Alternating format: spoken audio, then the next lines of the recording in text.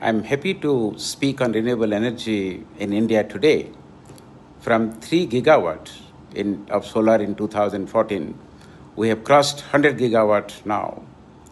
And our position globally has improved quite a bit.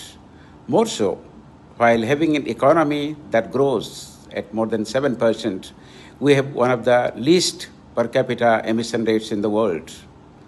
And we have achieved whatever we promised 5 years before. And today, when we are talking about solar, we are not only talking about quantity of solar that we generate, we are talking about the quality of solar. The future solar, which I term as 5G solar, it will be sustainable. And at the same time, we can use solar energy at night. How do we do that? We have to do it through storage so that we can exploit solar energy whenever we need.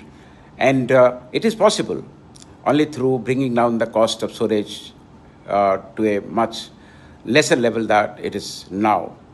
And India is also working in that front.